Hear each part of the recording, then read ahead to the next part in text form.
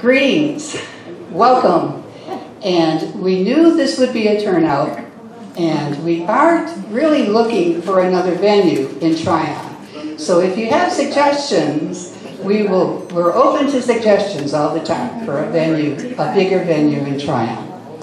The Tryon History Museum Board extends a warm welcome to all of you tonight to our very special Tales of Tryon. Just a friendly reminder to please turn off your cell phones. Yes. My name is Joy Satterquist, and I am Vice President of the Tryon History Museum.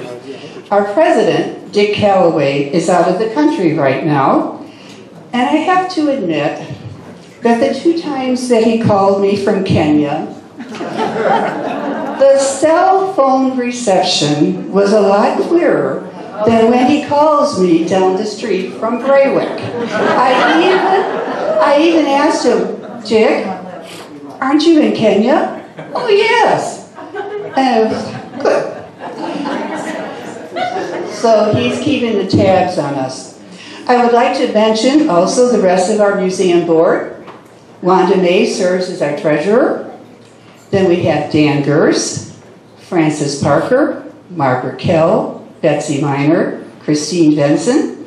Also we have Donnie Carruth, who sets up our venue here at the depot, and Skip Crow, who sets up our sound system.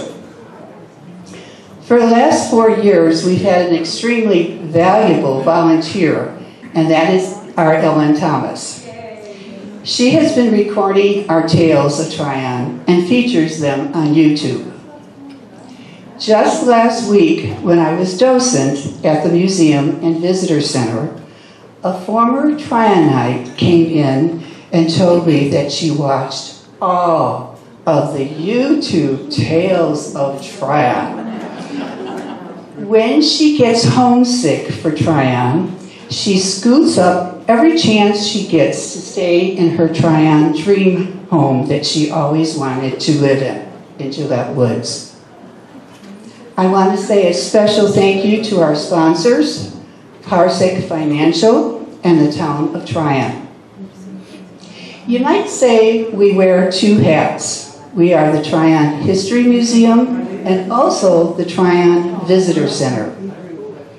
Our docents volunteer their time by sharing our unique Tryon history and giving information on our shops, our art galleries, our restaurants, and our points of interest. If you're interested in volunteering as a docent and greeter, please let me know. It can be little as 2.5 hours a month. It can be a very rewarding experience, especially when former Tryon and Polk County visitors come in to reminisce, and they love to come in to reminisce.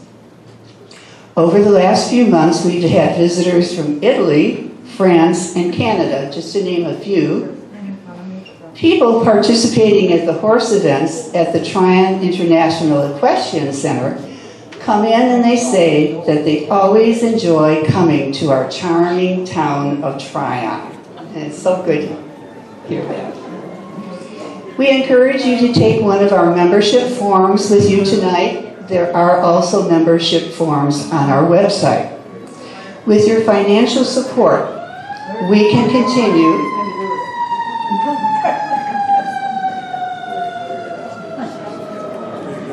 with our mission statement of telling Tryon's story and enhancing our museum exhibits and collections. For the next couple of months, you will be seeing publicity and information of future tales and events.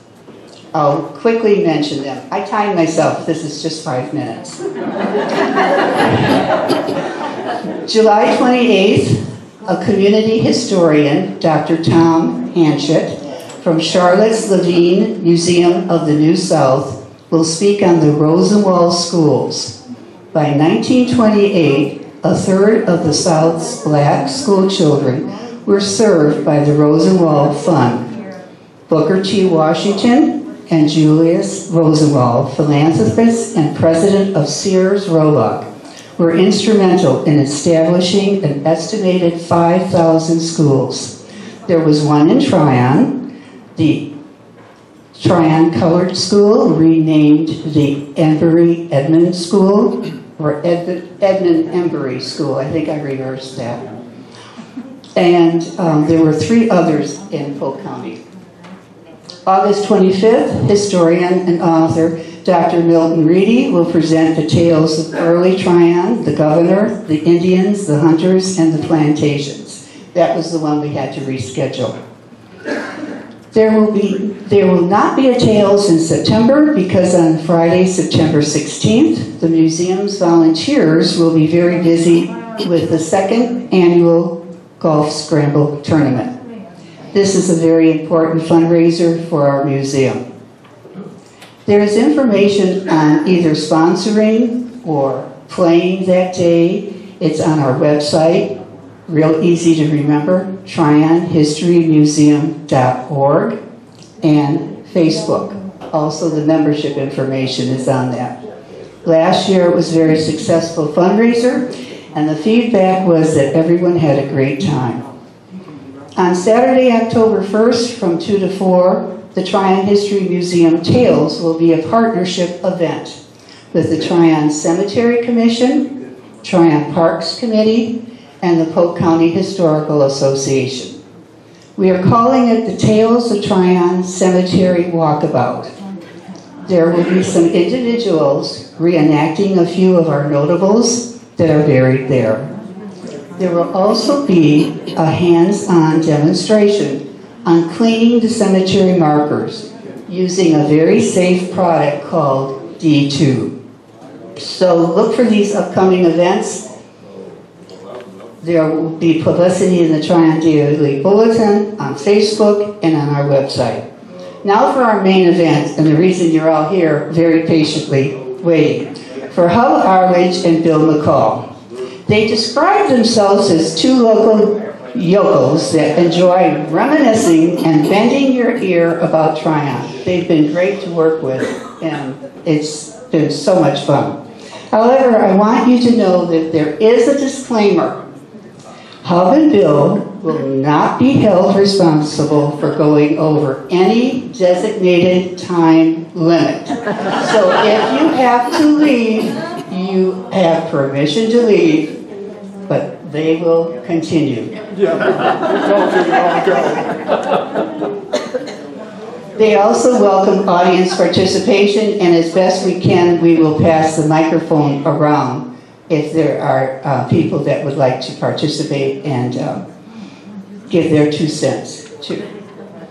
I did receive strict orders from our president, Dick Calloway, in one of those cell phones conversations that we need to use the microphones because this is important Tryon history that we want documented. So we will be trying to pass the mics around. So we welcome this dynamic duo, Hub Arledge and Bill McCall, so take it away.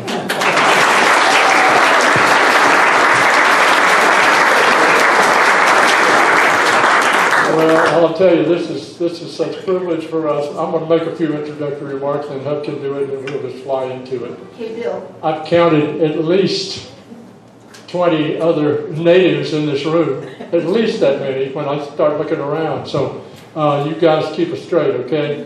If we blow something, just raise your hand and say, no, it wasn't quite like that. That's not the way I remember it. But we're wide open. We're counting on you keeping us straight. We are so excited to do this because, you know, we were just a couple of kids that from the 50s. In the 50s, we were, you know, he was 7, I was 8 when it started. And, you know, it ran us through high school, and then we were gone for a while. And then we came back and went into business with our fathers. You know, been here ever since. So really, this place really matters to us, and I hope it matters to you. Can you turn it up just a bit for the people in the back? Okay, that better? Yeah. Okay, I'll hold it right there. You gotta hold it pretty close. Okay, that means that I'm learning right now. Okay, we're gonna have a lot of fun with this, and as I say, chip in if you want to add something or correct us or whatever. So, I'll stay a minute or two, and then we'll start. Well, first of all, I want to thank you all for coming. I hope we can convey to you what a wonderful little town we had here. We had 5 active grocery stores right on Trade Street during the 50s. We had 14 service stations between Iowa Hills and Lynn. 14, yes, and Hutch's Amoco at the state line. So this is a great little town. We're going to start out the valley and work our way into town. And, there's several people. Garland can correct us, I know, if we miss a place. But we're going to start and work our way all the way through town. So here we go. Okay, we've got a big old map here. I found this in the closet at the house. I'm living in my dad's house now. We found this. This is a big map of Tryon. It starts up here in the valley, technically Pacolet Valley, but we grew up calling it the valley. That's what it is, the valley. Goes all the way to the state line, and down here is the Lake Lanier and the Boy Scout camp. And some of us, that means a lot. Okay, so we'll walk you through a lot of stuff from the valley all the way to the scout camp and state line. And I'm just going to say, you know, we were so lucky to grow up in this town in those times, in the 50s. Now, we're not pretending that the 50s were the perfect decade for everybody. They were for us. And that's all we're talking about. We know there were issues and problems at that time. Not all citizens of Tryon have the same wonderful advantage we did, and we understand that. And we just know we were so lucky. And that's what we're going to talk about, how sweet it was. Okay? So we're going to start in the valley. I'm going to go through a few things, and then, you know, we'll just go back and forth. But when you go to the valley up here, it starts right up here, Valhalla hand weavers. And I see my classmate Bobby Lawrence's wife back there. Is Carol here? And, yeah, there she is. Bobby was my classmate, and Ralph and Adelaide were the parents that ran it, and it was a fabulous place. It's still out there, you know, and she lives up on the hill there. But it had all the handicrafts from all over the mountains, and it was just beautiful. Like looms out there, weaving. It's just a wonderful, wonderful start to the valley as you come down. And, yeah. Hand woven. I still have a tie that was made at Oh, yeah. Okay, go on. Yeah. I wore a tie to school every day of my senior year, and they all came from Valhalla hand weavers. Yeah. I wore a tie every day to school in my senior year, and they all came from Valhalla hand weavers. They were wool ties. Beautiful. Not mistaken, I have one as well. Most of us did, I think so. Yeah. And sort of next as you come down, you know where Caramai dining room, okay? You all know about Caramai.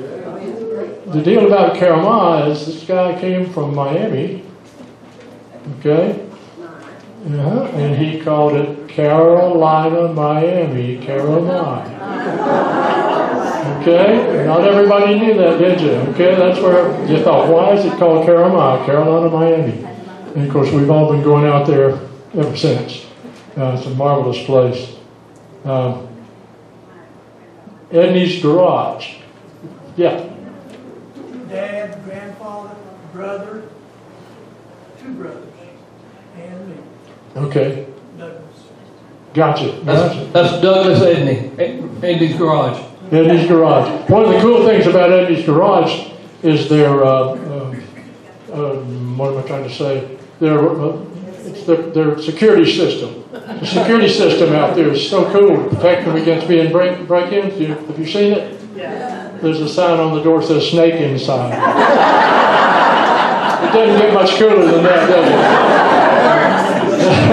it? I haven't read many break-ins. Okay? Yeah. And there was a sawmill there as well. Ours. Right. And so it was just one of the institutions out in the valley. Shields? Before you get to Edney's, in around 1941, my dad was transferred from Columbus Post Office to Tryon. And we moved into a rock house up on the hill. It's a big rock wall about, and then, 2 seconds, we're at Edney's Garage, I think. And so we moved over in around 1941-42. And the biggest activities I can remember were squirrel hunting up in the mountains behind. Exactly. Yeah, well, there were a group of us that lived in the valley. And we lived in the valley before we came to town in the 49. But we were out in the valley. There were 5 of my boy classmates that lived in the valley.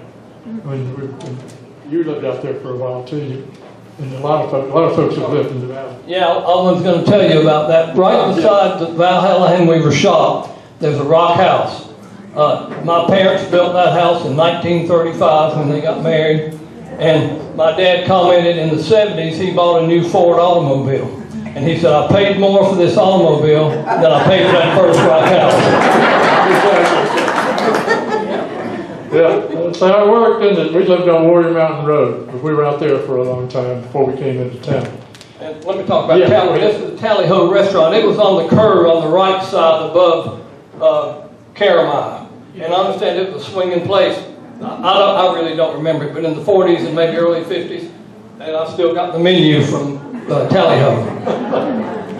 Became a fish tank. Oh, yeah. No, it was on the other side of the street.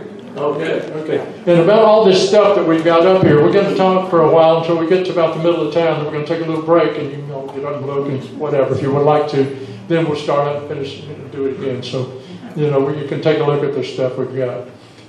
The next thing that comes along in the valley that is important to all of us, and if you had been here, you would also, the willows. Okay? I knew that would ring a bell. How many people worked at the Willows? Well, there was Bess and Harold Nesmith. And Shields. Douglas Edney. Yeah. Gary Dynamite Durham. Oh, he did? Louis Gerson. And there's a Thompson out across from the Willows. In April of 61, $3. Worked all Sunday for $3. And one guy come out there in a very nice, like a GTO. Yep. And he said he wouldn't make up his mind, it was raining. And I come in, I said, what do you want? And he said, well, honey, what do you want? Well, I don't know what you want. Went back for it, and I was already soaked, and I said, I will get you. So I went in and he said, I want a pine float, which is a glass of water and a toothpick. He gave me a $10 bill. He said, just keep the silver. Oh. And I put 2 and 2 together, and I gave him back about $3 in cash, and I kept $7 in silver. Good deal. Harold and Bess Nesbitt ran the Willows. They were a wonderful couple. Yeah. They didn't hire anybody but teenagers. That's right. In the mornings when school, they were running the place by themselves. On a Friday night after a football game, you couldn't get in the place. They had a jukebox. And I don't think Francis did any dancing. Did you, Francis? A little bit, yeah. Was it a Jukebox. restaurant or a hotel? What was it? Oh, it was a joint, a place to go eat. It was a nice joint. I mean, it wasn't a joint. It was a really nice little. Really nice place. You could go for sandwiches, hot dogs, burgers, and Where was it located? it was on the left coming toward town, on the left. Where's the trailer park? Yeah, there's a trailer park there. Yeah, there's a trailer park. It's gone. There's this sort of octangular shaped building beside it. Okay. But it's right next to that. And there would be willow trees. And you drive in, you park right under the willow trees. And it was a little tiny building, but a Yeah. huge parking lot. Oh, yeah. There was room for, we'd just all drive in and all around and we'd go in. Back up my word, you can talk to Tommy Melton, the county commissioner. He worked with him. He came out every Friday night with Billy Spivey, pecan pie and ice cream. Like 50 cents. I was getting ready to say, Talk to county commissioner. Best- Everything I said. Bess Nesbitt, Arab. yeah, Bess's pecan pie. Yeah. That was it. That was great. Well, that was our hangout. And right beside the Willows, James E. Johnson had a little radio repair shop. And that little house, I saw it the other day, the little kind of round house. Yeah, Was that it? Yeah, You remember? It actually has some angles on it. Yeah, it's basically round. James E. Johnson had a little radio shop. It's still there. Radio. Yeah. On Friday night, the first person there was the last person to leave. Yeah, pretty So you much. couldn't get your car out of the parking lot. Yeah, that's right. Yeah, you were just 4 cars behind you. You were there until everybody peeled off. It was the greatest. Yeah. That building actually started out as my grandparents' first wine shop. Wow. Okay, that's a good thing. We're going to get to the one thing. I didn't know that. That's how the building got there. As a matter of fact, that's next on the list. Bill, have you slipped? Have you skipped Valley Courts and Oh, I did. Oh, yeah, I jumped to the Willows too fast. Valley Courts. Yeah, we got to do that. Just go back. Thank my brother's keeping me straight. He always does. He always does. He has to. You know, Valley Courts. Okay, you see, it's a big neon sign. It's still out there. Valley Courts. Okay, it was built back in this day. There's a motel which has got little cabins all on the hillside. There was a miniature golf course. There was a swimming pool and a restaurant. And we used to go out there, and I took a life-saving course at the swimming pool, and we'd go out and play miniature golf, and it was just fun. is that what became the youth center? Yeah, and it became the youth center. The youth center, yeah. That became the youth center. I'll tell you a funny story about the swimming pool. All right. Kids from town used to go out there and pay 50 cents and swim on Sunday afternoon. Well, Sonny Langford was out there, and somebody said, "Well, Sonny, get in." He said, He said, "Get in." He said, "No, I can't swim." He said, "Oh, you can." He said, "We'll pull you out." He said, "Get in." So he finally talked him into it. Sonny went in. He stood on the bottom and just stood there looking. So Bill Crockett jumped in after him, and he climbed up on Bill's shoulders, and Bill was stuck. So finally we got Sonny out, and then Bill got out. But that was when he said he couldn't swim, he was dead serious. Could not swim. All right, now you mentioned the Vollmer. You said there was the wine shop there. He had a wine place there. Yeah, there was a wine. You know, her dad had a winery, and My grandparents. your grandparents started. Yeah, and then out Vineyard Road. If you go all the way to the end, go over the end down. You just get to the end and then drop off down in there. That was the vineyard and the winery. Absolutely. And that was it. We had relatives in Fly City who would come over here for wine. We were fine till the county went dry. Yeah, well, that Karen's dad had a landscaping and did rock work. He did the rock work at my parents' new house when we moved to town in '48. Yeah, It's all over town. we have rock work at our house too.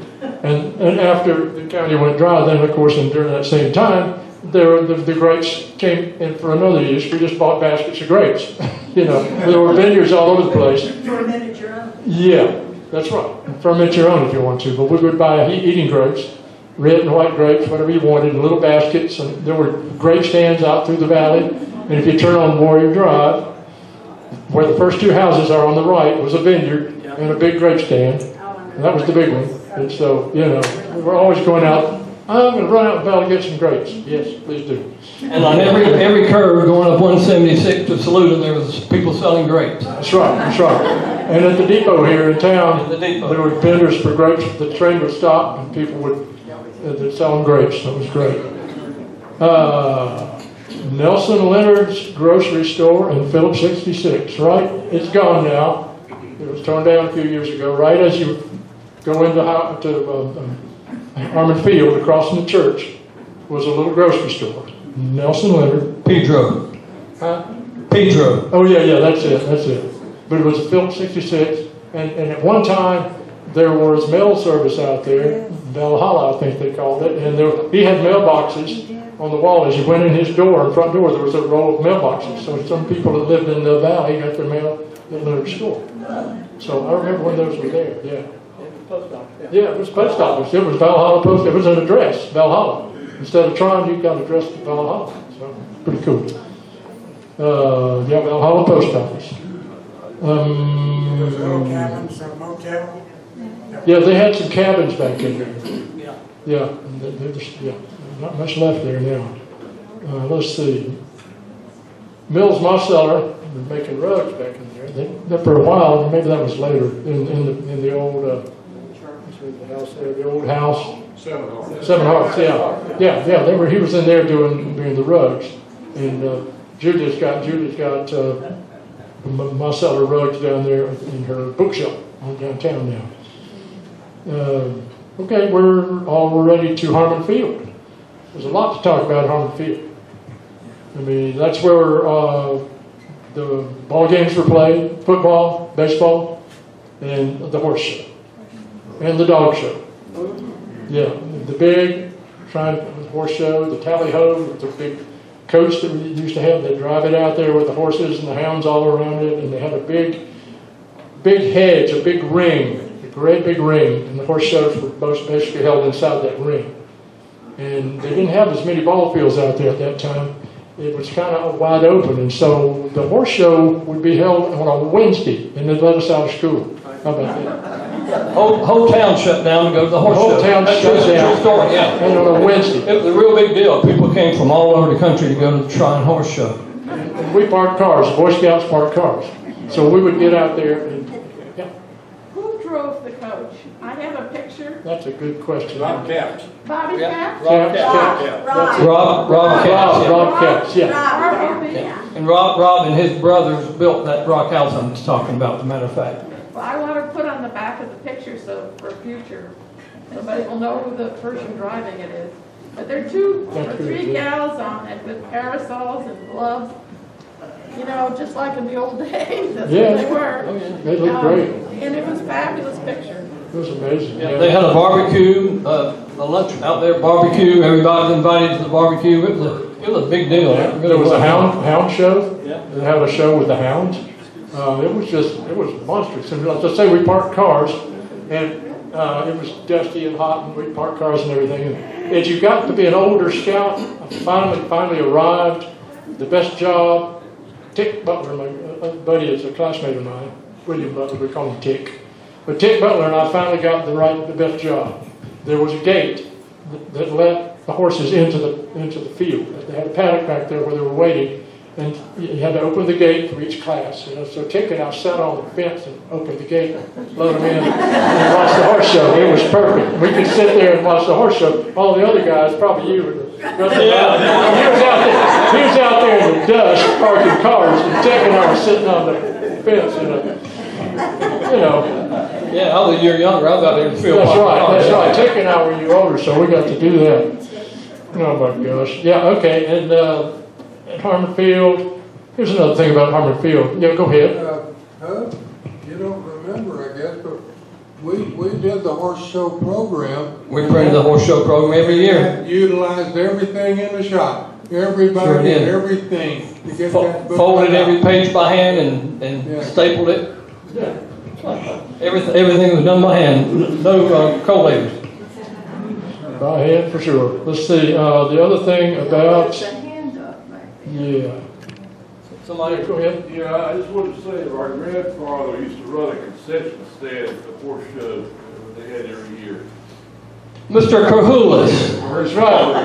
That's right. He sure did. Mr. Cahulas ran a lot of things. He sure did. Yeah, we'll be covering him again a little later. Yes, we will. And let's see. The other thing I was going to say about, okay, got that. Harmon Field, the dog show. Oh, one of my proudest moments as a kid in the early 50s was when I won the blue ribbon with my little dog, a tiny black toy Manchester. And for some reason, we won the blue ribbon for dog who looks most like his master. I've got a picture, and here I am, it's a little guy with a little jacket, and blue jeans rolled up, and a little black dog. What's he won? I see my oldest daughter. We were real lucky. My parents took Tanya to the dog show. 2 years in a row, she won the prize puppy. Oh, God, that's it. How lucky can you be? Yeah. Now, here's another thing about Harmon Field. I told you we played, Harmon Field was the football field. And on Friday nights, we had the Tryon High football games. But then, on probably a Thursday, the Embry High School, the black school here in town, had 7-man football. And I remember going to some games out there and watching the black teams play. They'd have a team come in to play on a Thursday afternoon, and I just thought that was amazing. But they used the same field. Yeah, and they had a good ball club. Boy, they were good friends with one of the players. Worked for my uncle at the grocery store, and I worked there with him. O.C. Super. It was so good. It was so good. They were a good little ball club. They really were. Yeah, and as I was saying a while ago, as is now, that's when you would see that community coming into Tryon to play football, but we didn't, not very often, but that was to play football. So that was, I remember that well. Was there a charge for admission to your football games? High school, yes. Yeah, there was something, I forget what. It was a little bit. How much? 50 cents maybe. No, 10 cents. 10, something like that. I know the program sold for 10 cents. Probably so. Now we're going to get to something that where we kind of got started, the Tryon Country Club. We, as soon as the 50s started, and we got to be old enough to even think about golf. And my mom played golf. Yours too, right? Yeah. Yeah, and so I thought, I want to play golf. So we went out to the club, and the pro was called Ted Fox back in the early 50s. Here we go. Whoop. Bring that too. Ted Fox. Oh, he's got Ted Tryon Fox. Country Club, golf professional. Yep. Okay, now here's what Ted Fox did for us. Yeah. This is 1953. 1953. Ted put on a clinic for the kids. He cut us down 2 golf clubs from a hickory shell club. And we've kept them all these years. Look at them. They're still perfect. This is from the same set. Same set, right? This is a Mashie and this is a Mashie Nibbler. 1953. 1953, and we took 69 years ago this month in June. And we're still playing. I played this morning. Not with this. We got a little better clubs than that, but this is precious. Let me tell you, it's precious. And Lou Hoskins took over out there later in the 50s. 57. 57. So we had 2 pros during the 50s, and they were something else. They really were. The other thing about the club was after my senior year, my senior year in high school, and after his senior year in high school, we were both lifeguards. We were the lifeguard out there after we graduated high school, and that last summer we took care of the pool. At that time, we had to put chlorine in the pool and do all this kind of stuff to run it and everything. And funny thing, I looked down after a while, my swim trunks had little white spots all over them. Bleached them out, you know. So, and the pool was filled out of the creek back then. Yeah. We pumped water out of the creek, and it didn't get warm until like last of August. Yeah. Can we go back to Harvard Field a minute? Yeah, sure. It was just a field, and airplanes used to land there. And I remember Sam Bingham brought his Taylorcraft in there, and I hopped on my bike and went out there. And since I was in pilot training in Hendersonville, he let me sit in it while he dropped it off. So that was great. Yeah. All right. The country club, while Ted Fox, I think it was while Ted was there, Sam Sneed came. Had an exhibition out there? Yep. Sure did. Yep. Fred Edwards caddied for him. Yeah, how about that? Yeah. Fred won the caddy contest. There were a lot of caddies out there then, and they had a playoff to see, and the winner of the playoff got the caddy for Sam Sneed, and Fred won it. Yeah, I'm not surprised at that. But yeah, and so Ted Fox, let's see, there was another thing about the club. Oh, I know what it was. Lou Hoskins, who came along next as the pro, I still needed more golf lessons. Imagine that. You know, at age 9, I'd say at age 17 or 18, I needed golf lessons. And so it was the year I was a lifeguard, and so I traded for golf lessons. I taught his daughters to swim. I did too. Yeah. You can barter. Sure. That's right. He had 3 little girls, didn't he? Something like that? Yeah. 3 little girls, and so we taught them to swim in exchange for golf lessons. And Lou too, the son. And Lou too, yeah. Is Catherine Wall here? Is Catherine not here? When Catherine took swimming lessons, we gave swimming lessons in the mornings before the pool opened. And that water was so cold. Her lips were blue. I mean, I didn't want to get in that cold water either, I tell you. It was something getting in the cold water. It was cold. Any other country club stories? We just love it. We could go on and on. We love it. We're still loving it. Shields? Just for those folks who were playing back in the 50s, in 1953, my parents had bought the land now known as Country Club Heights. Yeah. And those who used to play when the first green was not where it is today. Yeah. If you looked up to the right particularly in the fall, you'd see this big wall of glass up there.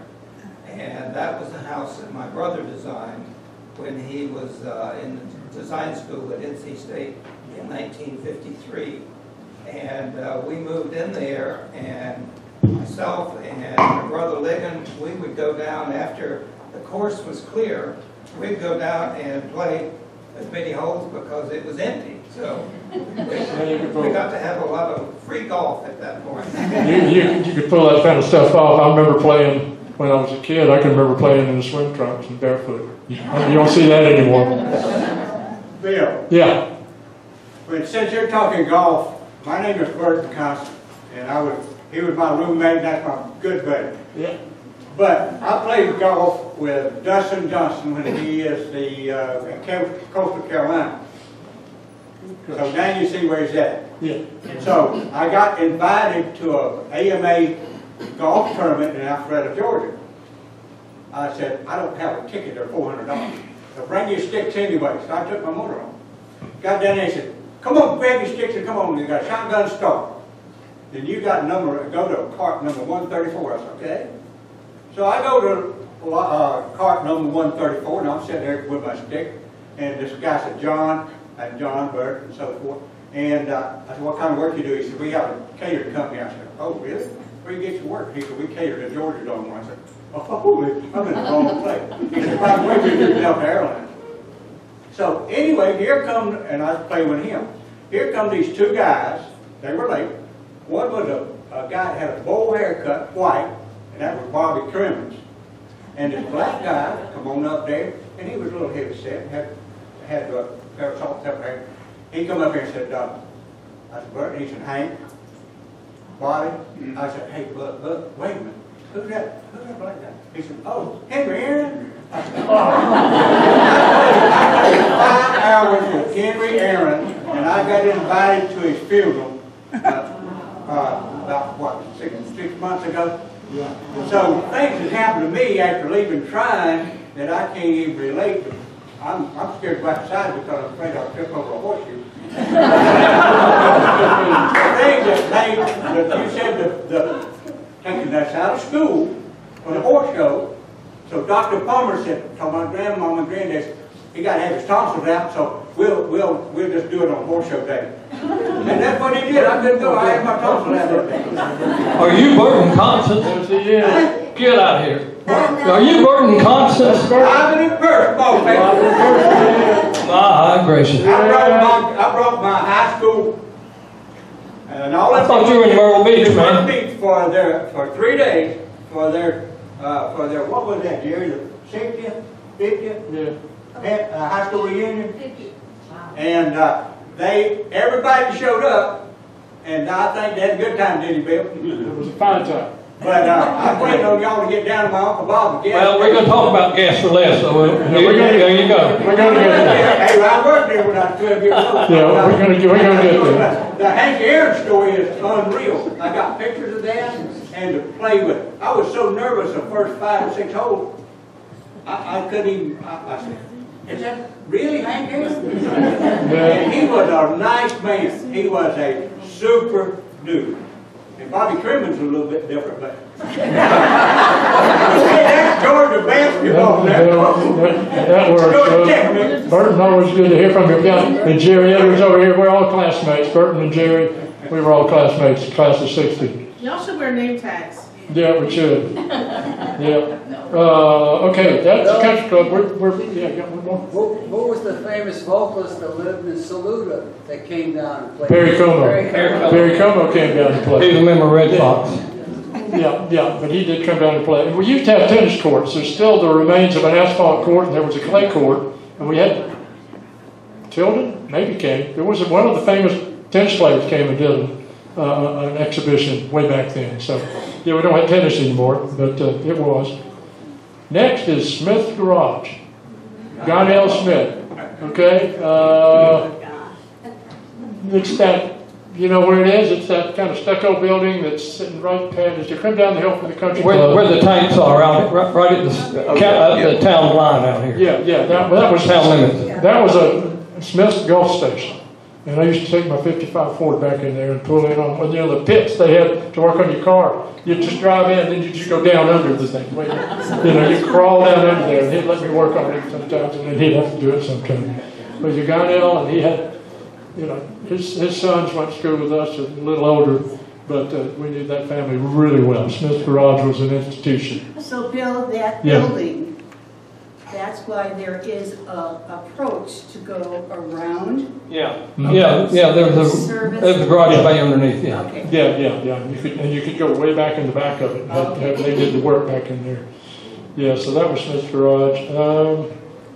Let's see. Then we're hitting the city limits right there. Next, you step right over the city limit. Come down the hill, and this is a good thing. The ice plant. Ice plant, North Carolina. Yeah. There's a kid that lived in one of the houses back in there.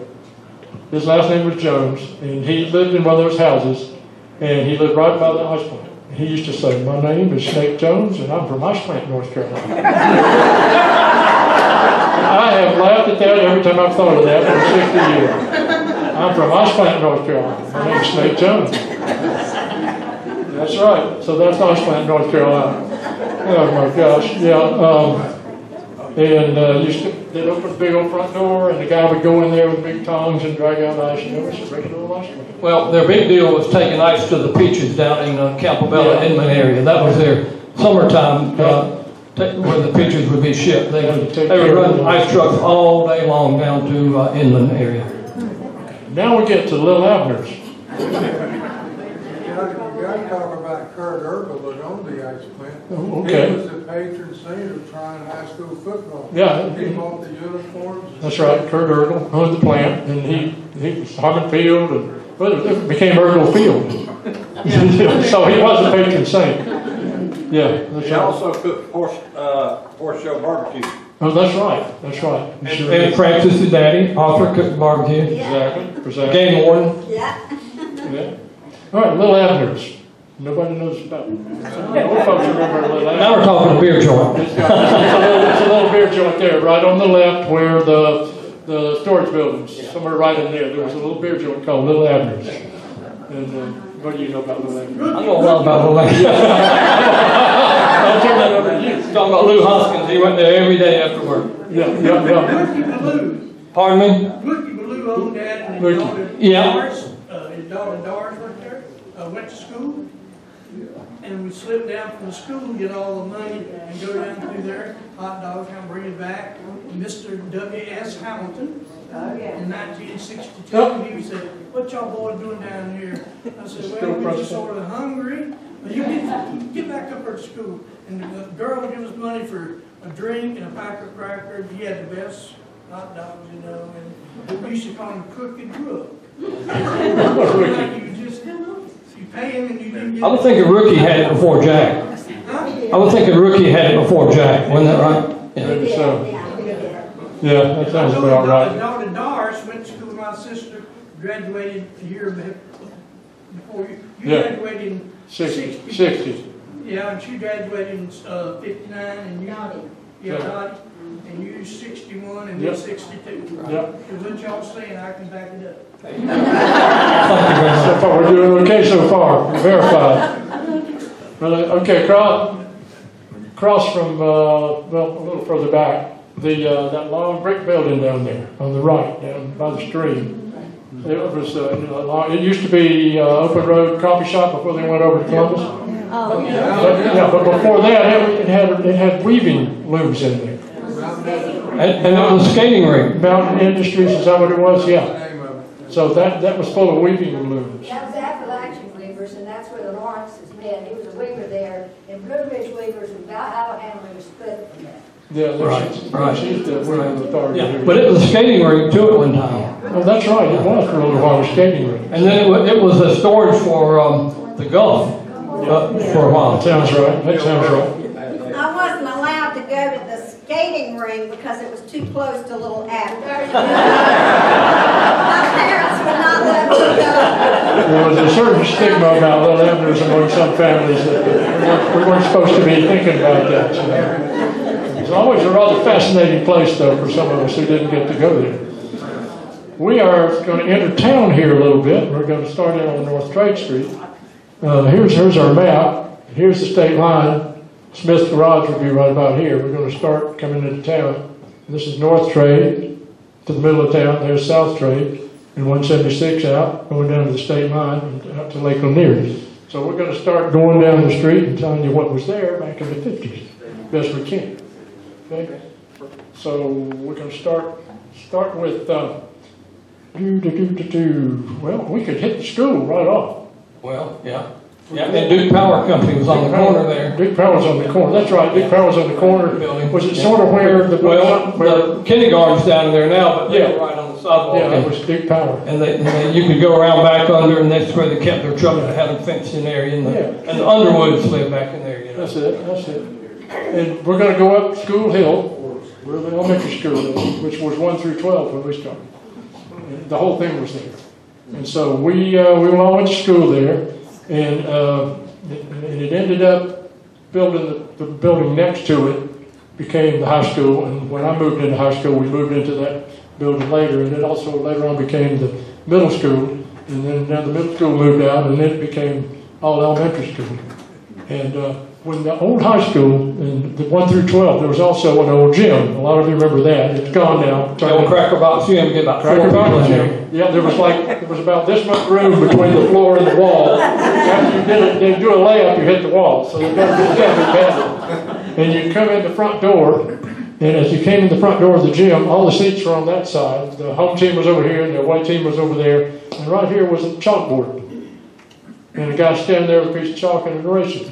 Every time somebody scored, they erased it and wrote down the next score. That's right, that's how they did it. When that gym came down, we cried. It's just, everything was in that thing. We had Halloween carnivals, we had, of course, basketball, had cakewalks, square dances, sock hops. Everything was in that thing. And when that thing went down, it broke our heart. Well, there was a shop in the basement. Woodworking. Yes, there was. There sure was. There sure was. He said there was a woodworking shop in the basement of the gym. There was. Yeah. And we're going to be talking. But it wasn't there when we were in school. Yeah, and we'll be talking about scouts a little bit later on. But when I was scoutmaster for a while, we met in the gym. Of course, after the scout meeting, we played basketball. It was a good place, but we met there. Yeah. How large is your graduating class?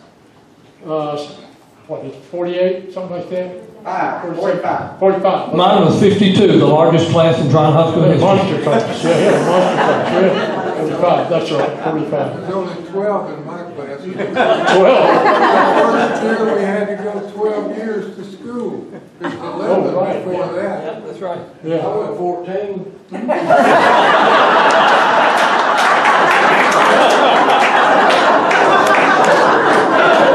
I knew we invited Tommy for some reason. Tommy Kimmel went 14 years, he said. So you're way more educated than Garland. God. I love it. Okay, let's see. We've got the, okay, up there on the school hill, behind the gym for the school hill, there was a Boy Scout house. Before we went to the gym, we had a scout house. When I joined the Scouts, we made a little scout hut against the wall, against the hillside over there, a little tiny thing. And also the brownies met there. Yeah. Okay. Yeah, it was the brownies. It was the brownies. Well, excuse me. all the way. Now I'm going to tell you one story about when I joined Scouts. When I joined as a 11-year-old, there was a guy in the troop called D. Preston. And believe it or not, that we used to be disciplined in a rather interesting way. I forget who the scoutmaster was, but we used to have what we called the belt line. Anybody know what that is? You remember an Indian gauntlet run? You know, if you messed up and the scoutmaster would say, okay, belt line, everybody line up. And we'd all get on each side, take our belts off, and the guy had to run through and you'd take a pop in. Okay? Well, that always worked pretty well, and it was, people were shaped up after that. One time, though, D took his belt off, turned it around, and hit him with the buffalo part. So I said, Surely not Dean. I'm not surely not Dean. I said, I don't think I'm going to mess with that guy. He popped him with the buckle. But yeah, we had the belt line. How many were in your scout? What? How many were in the scouts? Oh gosh. Good many. We had 3 troops Yeah. in town. We had 2 white troops and a black troop. Yeah. And we were troop 1. It's now 150. We probably had at least 25. Yeah, I'd say 25. And then there's troop 4 at the Baptist church. And then there was a troop over east side, a black troop. So we had 3 scout troops. No, but we were in there. I'm just wondering how long that belt line was. Too long. If you're running. Well, some of us who didn't go through the belt line, we did get picked in about 1953 to go to the Scout Jamboree in California. Yeah. And there were, I think, about 4 or 5 of us. I don't know if there's anybody else here who went on that trip. But we went to Spartanburg and got on the train, and the train grew as it went across the country. And they keep adding cars on it. So by the time it got to California, it was a long train with all these scouts. And there were a few of us on the troop here. Bill and I did the same thing in '57. We went to Valley Forge. Over here, all this stuff right over here. Called the train in Spartanburg. Yep, got a train in Spartanburg, went to Valley Forge, Pennsylvania, and that's all a bunch of stuff from that trip. The Piedmont Council, Rutherford, Forest City. We had a little Army puff tent we slept in. Yeah, but you didn't get a scarf that was signed by Dorothy Lamour.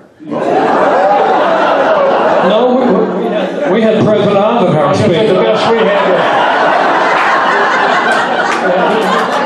All right, we had President Eisenhower, and we had the Air Force Thunderbirds. Is that not? Well, still not enough, is it? We also had Roy Rogers and Trigger, you know. Oh, jeez. I think we're just been blessed. Yeah, we can't match that. This question's for Hub, Bill. What was Nelson Jackson's affiliation with the Boy Scouts? You know Nelson Jackson? Yeah. He used to bring a whole ton of them in a bus down to Ocean Lake. But I didn't know if that was a... My dad was a scoutmaster, and Nelson was his assistant, and they would take him down to Ocean Lake. Down to Ocean Lake, and now that Ocean Lake's at 4,700 campsites. Yeah, it was just a beach. I didn't know what Nelson, he was a big scout. Right, and his daddy too, old man Nelson, yeah. They used to take a lot of people in. I didn't know how he fitted into the scout deal during that time. Right. 51, 52, and 53, but I know he didn't bring a ton of them. Old bus he had. Yeah, they did. A staunch scout. He was, yeah. Yeah, he was heavy in the scouts, he sure was. Yeah. And my dad was a scoutmaster back for 7 years or so in the 40s. And then I got in the scouts, and then I was a scoutmaster for seven years. We got some stuff over here about the scout camp, and we'll talk about that a little later. But I went to the scout camp out there 12 times. 6 as a scoutmaster, as a scout, and 6 as a scoutmaster. So, it's a pretty important thing. A lot of the scouting stuff we did is big. Let's see, we got the school, scout hut. There, we're at the Presbyterian. The old Presbyterian church was on the hill across from the town hall. Okay, and then it became the lodge hall later on. Right. That brick building up there on the hill, that was the Presbyterian church before they put a new one out at Harmon Field. Yeah. And before that though, once you leave School Street coming up was McFarland Funeral Home. Yeah, we got McFarland. Yeah, that's right. Yeah. Got that in there. They had the funeral home, and then right beside them, Mr. and Mrs. McFarland lived there. Yeah, it was right there on the left, right past the bank. Yeah. Right down there. Yeah. We're right where Tryon Federal is now. Yeah, pretty much. I'd like to mention, during World War II, they had the scrap drive, and they piled all the scrap everybody collected on the school ground. And my friend Carl Buston and I used to pick through that and get all kind of good stuff. Ran away with the scrap, huh? Oh, God. All right, let's see. We got that picture over there of the hotel. Talk to about that, Buckingham. Oh, Buckingham Inn, yes. That my mother went to school in that building. That was they had 11 grades in. She was born in 1910, and she and my uncle born in 1909. He wouldn't go to school until she went to school. Yeah, right. So they went to school together through 11 grades, and then they went to school in that old building there. The new school up on the hill was built about the time they finished school in 2027, I think. And because I have a picture of the football team, and it's up on the school playground up there now. And I have a picture somewhere of my mother's basketball, and they had black bloomers on the uniforms, or black bloomers all the way down their ankles of the basketball team. Well, the town hall's there now, and there was a hotel, and then let's see, Rector's Point. When was it a hotel? In the 50s, it was a school, and then I don't know who had the first Tryon Hotel, but Stanley Buck, we came to town, my dad and mother built up on Freeman Hill across from the Presbyterian Church in 48. And Stanley, Shields Flynn's parents, Shields lived right above us up on Freeman Hill. And when they moved up to Country Club Heights, Stanley Buckingham moved into that house, and he owned Buckingham, and he named it Buckingham Inn, and he kept it until the town bought it in 1954 and made the town hall, and the fire department was there. We had our bays for the fire trucks and all that down there. Yeah. All right, and then Rector's Cleaners was right there on the corner, where the garden is now. Right, that building's gone. That's gone. The Dennises, Mary Dennis and her sister ran the hotel Oh, they for did? a number of years. Okay. Yeah. Yeah, she lived up on the avenue with her husband, and across from Teapack. Right, yeah. Did they run it from Tryon Hotel or for Stanley Buckingham? No, it was Tryon Hotel. Hotel Tryon. Okay, there you go. Yeah. And I don't remember what her sister's name was. Jane and Judy Reynolds' parents owned Rector's Cleaners, remember? Oh yeah, that's right. Judy And Reynolds, unfortunately, he hanged himself. Yeah, at the Cleaners. That's right, Clyde Reynolds. Clyde, yeah. Sure did. Yeah, he did himself. Sure did. I just remembered something. When we were talking about Tryon High School. I think this has been going on for 2 weeks. I'm just remembering that. We're going to go back to Tryon High School for just for a minute, and the football and the ball and everything. Somebody over here is going to do something for us. Oh, cheerleader over here? Come on now, Francis. Oh, God. I don't know. I can't believe I'm doing this. Betty, Sandra, y'all get up here with me. We think of Miss Baldwin. Everybody... Myrtle Baldwin. Listen, this is supposed to be fun time. Let's don't talk about Miss Baldwin, okay? I had her for Latin. We're going to talk about Myrtle Baldwin. Okay. All right. Okay. But anyway, if Miss Baldwin had gone to football games and basketball games, we think this would have been her favorite cheer. Are you ready? Yeah. Okay. Ack-a-like a ching, ack-a-like a chow, ack-a-like a ching ching, chow chow chow. Boom-a-lack-a, boom-a-lack-a, sis boom ball. Tryon High School. Row, row, row!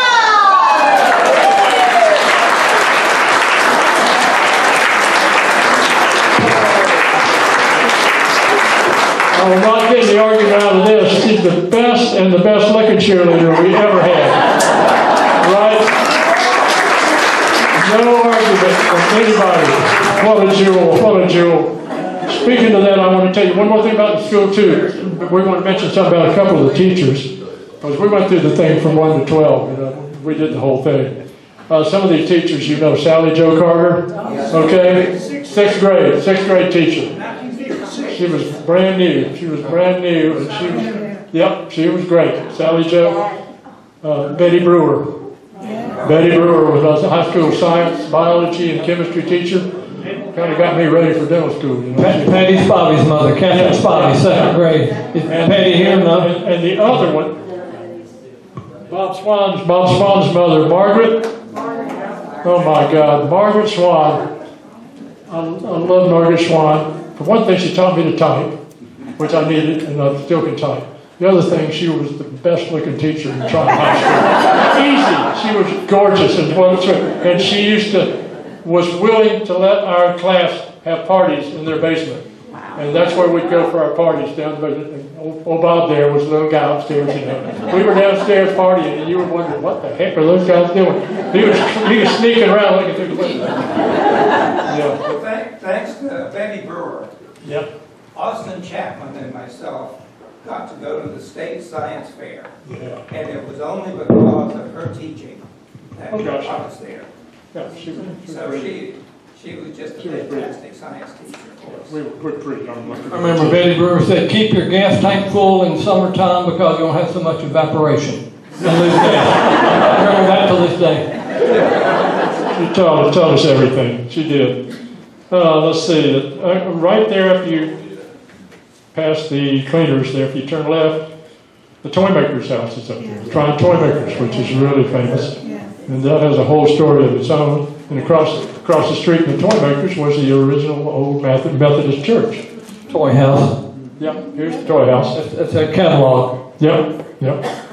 And but the Methodist church, that was our church. And you'd come out of church, and it was where the body shop is, sort of where Tryon Ford Punch's body shop. And it was a little white thing with little steeple, just a little wooden church. And you'd pop out of the church, and you look right there at the toy house. And the cars were parked, instead of parallel parking there, they were all parked at angles across the street. But that's where we went to church. So then it moved in '55 up to Godshaw Hill. So that was the story there. How about Jenny Sue Rector at Rector's Cleaners in the corner? Yeah, we mentioned that. But you remember Jenny Sue? Jenny Sue? Jenny Sue. Oh gosh, yeah, Jenny Sue for sure. Laugh a minute. Yep. I remember Jenny Sue for sure. And of course, right on the corner is Tryon Motor Company, is what they call it. No, it was Pierce Wilson Ford. Pierce Wilson. Pierce Wilson Ford. Then after they bought my grandmother's property, Willis Coon came to Tryon and tore the mama's house down and built Tryon. It was Tryon Motors. Then it was Tryon. Yeah, after that, yeah. Okay. It was Pierce Wilson Ford. Yeah. They had a dealership in Spartanburg, and they also had one here in Tryon. That's right. That's how that went. And across the street, Ballew's Grocery. Yeah, Tell us about that. that's where I grew up. That's it. Grandfather's store. He opened it in Tryon in 1912. 1912. Yeah. Marshall Ballew. Yeah, Marshall Ballew. Well, my uncle was T.W., but Marshall is my mother's brother was Marshall. Oh my gosh. I used to walk home from school when we lived up on Melrose Circle, and I'd walk home from school, and that's where you stop with your 10 cents or 5 cents to buy candy. You step right in that front door. It seemed like it had a swing door or something on it. You step in, there was a candy thing counter right there, and they'd always get a bite of candy before you went home. That's why my dad had to put these fillings in. My kids don't have any fillings. Mark and I do. Yeah, the drinking machine was right inside the door. The drink machine was right there, and the candy. I remember when soft drinks went from a nickel to 6 cents, people said, I'll never drink another one. That lasted about 2 days. Got over that, sure did.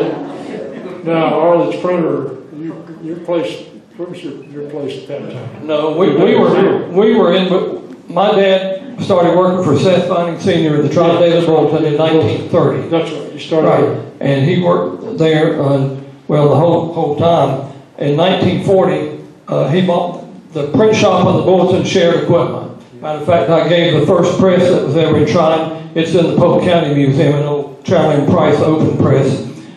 And I have every Tryon Daily Bulletin anniversary issue over here. Mr. Vining was a wonderful one. He's Mr. Tryon. In my opinion, he did more for Tryon to put Tryon than any man I've ever known that lived here. He was a mentor to my dad and also to me. Didn't want any recognition. Just a hard-working man. They printed the bulletin 6 days a week back then. My grandfather died in 1934 on a Saturday, and they printed the bulletin. I've got that bulletin here that day on a Saturday for his obit. Matter of fact. Yeah, Garland. My dad was overseas from first 2.5 years of my life, and my mother and I lived with my grandmother down in the big house. And Garland helped Mr. Vining keep the print shop going, and also helped him with the newspaper. And I'll tell you, if you want to do something on time, try to get a bulletin out every day on time. If you ever know how printing presses are.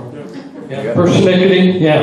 Okay. Not easy. I remember Zella would bring Hub in when he was just an infant, sit him on the desk, and I'd give him some furniture to play with. Now, it's not chairs and tables. Furniture is the wood blocks that we've spaced out the form with. We call it furniture. But I would give him some furniture to play with. He was happy My mother worked, she's a bookkeeper for the Ballew company, which we'll talk about with the dry goods store in town. Oh, they had everything, actually, yeah. Yeah, we didn't have to go anywhere we got for that. The bus station was right along past the Ford place. Not the bus station, there was a bus station. Yeah, well, you had Pierce Wilson Ford, then Mama's House, and then Tolly's Sandwich Shop was another little beer joint that had the best hamburgers in the world. And then Howard Frankenfield surveying office was in that row of buildings. And then P.L. Barnett, we call this P.L.'s nightclub. Douglas's brother Booney, we'd sit down there when we come in from a date about 11 o'clock, we'd sit there at 1 or 2 o'clock in the morning, about 12, 15 guys.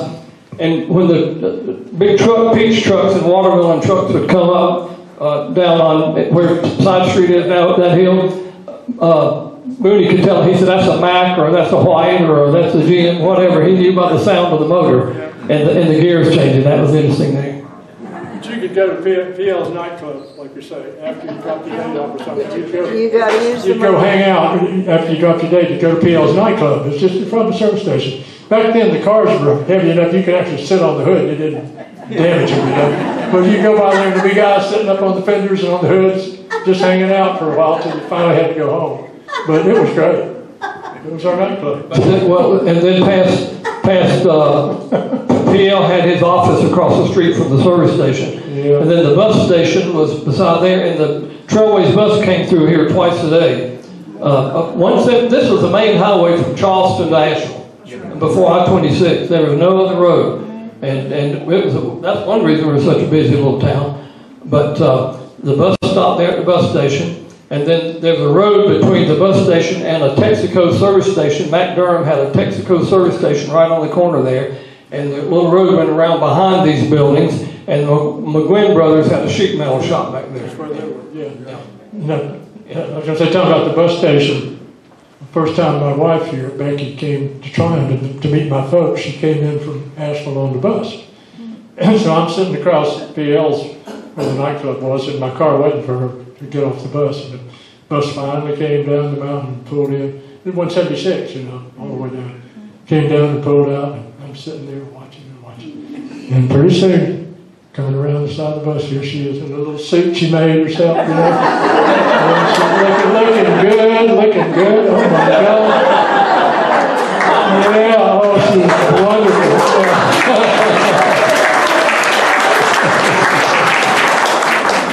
And so I took her up to the house and to meet my folks. So I'll never forget. How'd that work out for you? Not too bad. But that's my memory of the bus station. Yeah, gosh. Okay. We're Brother Rock. Oh, okay. Moving up the street a little bit on the right was a place called the Rock Grill. Yeah. Not far from where Bob Morgan's place is. Well, no, it's right where the stairs are. Right here. It's right where these stairs are. It's right a little further up. Right where the stairs are. Yeah, it's really further up. Yeah. There's a Rock Grill. A.J. Cowan, who was a brother of John Cowan, and we'll talk about John Cowan. And he ran this eating place. Yeah, the Rock Grill. Meat and three in a beer joint. That's right, something like that. Yeah, you could get beer there too. My dad used to have to replace plate glass windows every 2 or 3 months. Oh, really? Yeah, like they did sell beer there, yeah. That was one of the places that Garland's mother would not let him go. I can't understand why. They sold beer in there. Yeah. Okay, well tell me this, and we're trying to figure this out. There's the Rock Grill, and there was another place called the Tryon Cafe. Or is that the same thing? Cafe was Bill somebody. You talking about Bill Llewellyn? Bill Llewellyn? No, Tryon Cafe is a long time ago. I've got the menu for it too, and it was way back. If I'm not mistaken, that was Mr. Pacolet's first venture in Tryon. Might have been. Well, this is 1940 because over here, I found this in my dad's drawer here. A little card. It's a punch card. A little punch card says Tryon Cafe, and it's 1940. It's dated with his name in 1940, and it's like $5, and you get all that many meals, you know. But this is his punch card. I used to think he told me he used to go to do this at the Rock Grill, but then this is the one I found, so maybe they both had it. It was. You remember where Lineburgers? Yeah. It was next door to Lineburgers, if I'm not mistaken. It was. Whitey Martin had a beer joint there at the time, but it was before. Oh yeah. Okay. Okay. Stotts Ford had. Yeah. Well, this is Burnett. my dad came to Tryon in 40, and he got married in 41, and I came in 42, so 1, 2, 3. Yeah, so that's why this is 40. He was hungry and on his own. Yeah, right. You said the county was dry, but the town was not? Well, okay, let me tell you that story. Yeah. The town of Tryon voted in ABC store in 1952. Matter of fact, my dad was put on the board, and he stayed on the board until he died in 84. And Henderson County, Rutherford County, nobody around had liquor. And so, talk about Harmon Field, all the money from the ABC store, I mean, they made a lot of money. And it highly regulated, it's state regulated, it still is, of course, very highly regulated, but they made a pile of money. There's a little town over near Greensboro called Jamestown, North Carolina. In Guilford County, where Greensboro was dry and all that area, and everybody used to say Tryon and Jamestown, the streets were paved with gold. Because the money from the store is allocated by state assembly. They have to vote on it. And so much went to Harmon Field, so much went to Polk County Communications, so much went to the police department, so much went to the sheriff's department, and so on. But they made a lot of money, and that's how that came about. I grew up in Inman, and my uncles had to come to Tryon to get a drink. It was a busy store. The first store is right down here, in this row of buildings on this side of the street, past the rock grill, across from Counties, down there, where Lily Flower Shop was down there, Tom Costa's. Well, that was it. That was it, yep. All right. You keep saying beer joint, but there's a sign that says, "Welcome to the friendliest town in the South." That's why it was the friendliest town in the South. That's the friendly part. That's the friendly part. Now across the street we got Cowan's grocery store, John Cowan, and the farm supplies.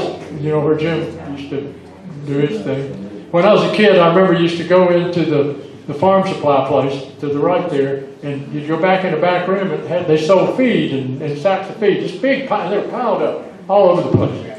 Well, Mark and I would go back in there, my brother and I go back there and play on them. We'd climb on them. It's like mountains, you know. They'd let us just play on the feed sacks. And you used to go in also, you'd walk in when we were a kid, there was a big thing where they had baby chicks.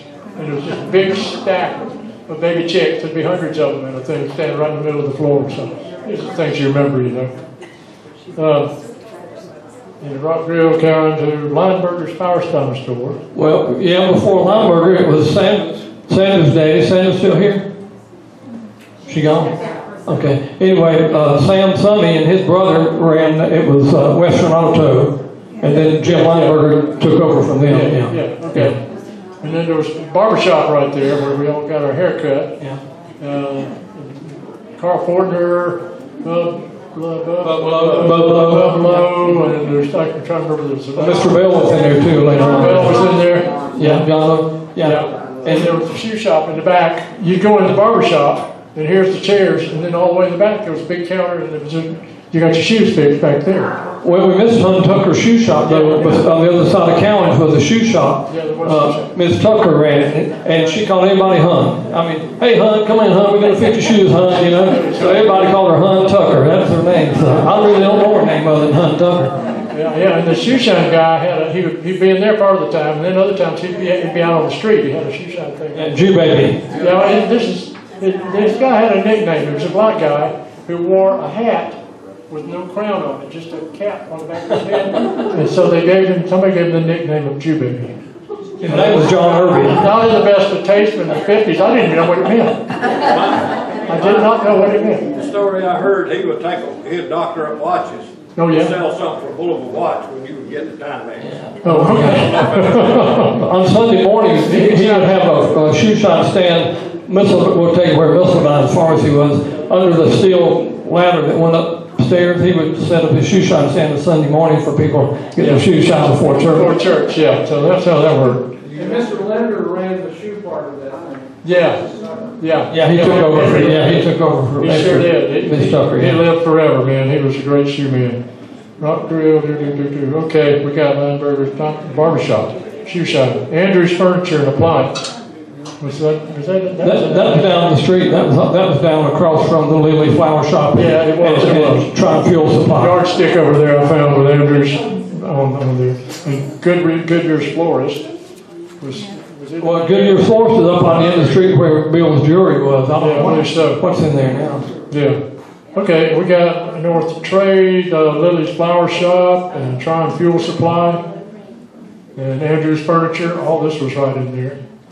And we're getting to the area where there was a 5 and 10 cent store. It was called Buchanan's, and Castle's, 2 different times. Castle's was down. It was a different one. Where was Castle's? It was down next to Lineburgers. Okay. On that again. And you go up past, what was A&P then. Yeah. Buchanan's was about halfway in the That's right. Next to Get that straight. Yeah, the A&P was on the corner there. I'm trying to put all that together. That makes more sense. Yeah. I'd like to say that my grandfather built a Sinclair service station where Huckleberry's is. Yeah, we'll get into that too, yeah. Bus station for a long time. Yeah, the bus will stop there too. There. Yeah. But yeah, where Huckleberry's is was a Sinclair. And then later, Red Davis had Amico Tire and Recapping, had recapping downstairs under the shop. Yeah, so all that was there. Okay, and we get into that block. We had a jeweler in there called Charles Southern. Yeah. Little tiny jewelry shop. Was it between the bulletin office and the drugstore? Owens Pharmacy was right there. Owens is on the corner. What is on the other side of the drugstore? Charlie and Alma Southern. You know, about this wide. About this wide. Like I said, you had to step up 2 little steps to get into it. And the alley next to it was, you go downstairs to the pool. Pool room. We're getting there. Yeah. John Earl Henson took me to 2 places. The pool hall and the Rockville. All right. Well, we got the pool hall, Big Power, Brady Insurance is in there. Brady Insurance at that time was down past where Huckleberry's is, down toward Cowan's. It was out on the end. Yeah, right.